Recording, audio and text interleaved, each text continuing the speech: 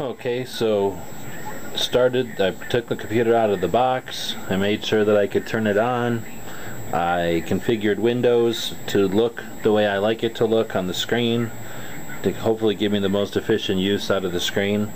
I removed the antivirus software that came with the computer.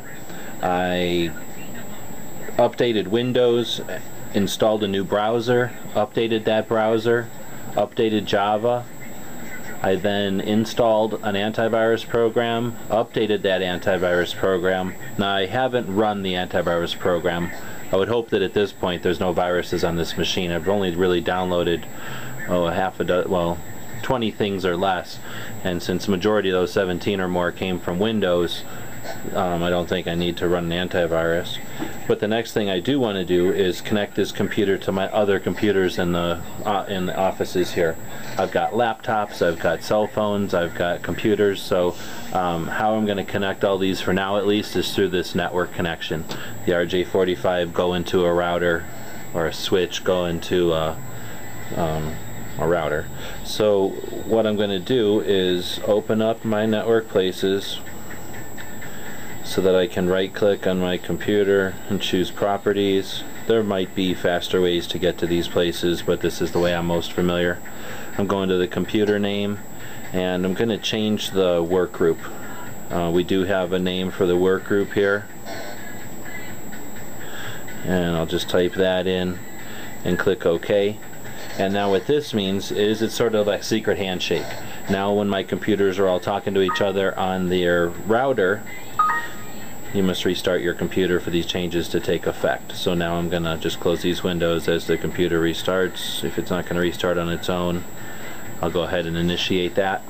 So when my computer, which it's connected to the RJ45 and to the router and through the modem out to the internet, it doesn't need to be connected to the home work group for that. As long as the router allows it to go through, which it does, it goes straight out to the internet and minds its own business. But when I want it to be able to pull information from the hard drives on my other computers, then I do want it to be able to shake hands with those computers, identify itself, and have the ability to pull from those other machines.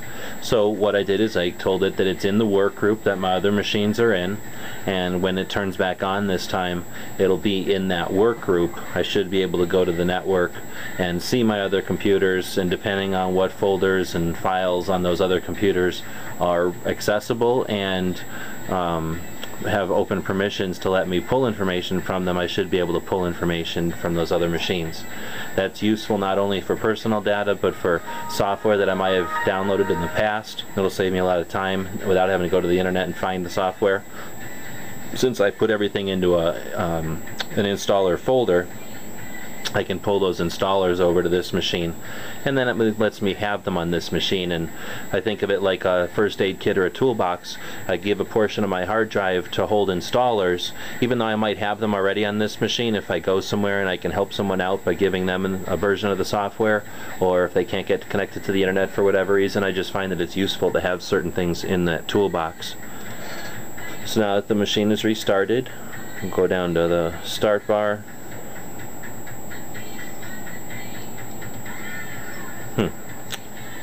It's taking a little time to give me control of that start button. There we go. So start, because I have it all set up to open as far as Windows, I'm going to be able to navigate into the entire network, into the Windows network. And when it does reach out to the Windows network, it sees my network there. It sees two of my machines that are online and connected to that network. So now I'm going to open up the work group, and I see those two machines. I'll jump into this machine and see that I've got this many folders that are available that I can take information from or add information to. If I go to this machine, I see that there's even more.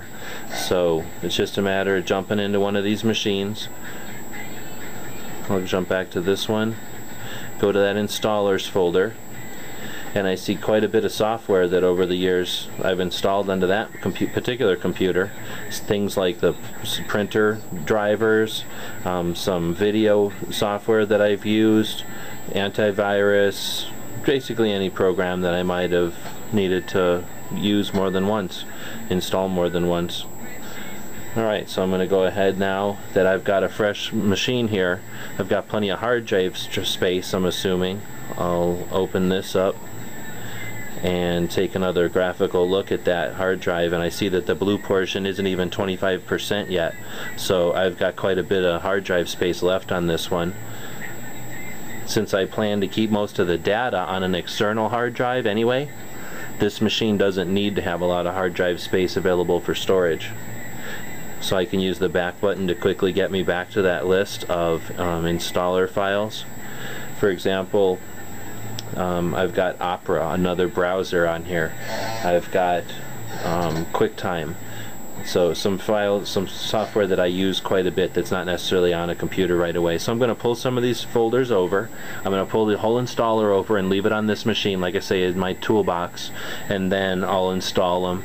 And what I'm doing now is I'm laying down some of the files that I used most often right on top of a fresh version of Windows, a clean hard drive without a lot of clutter. Basically, I took a computer that was here, I took some of the top fill down, so I got it to a nice clean level. I'm putting some of the programs on that I'm going to use the most, and that gives me the rest of my hard drive to use as sort of expandable and rewritable data. And ideally, the stuff that I'm putting on first isn't going to need to be rewritten very often. Occasionally added to is all when the software gets updated. So hopefully it's been a good primer on what to do with a new machine when you get one, with a new computer, and hopefully it wasn't too long-winded. Good luck.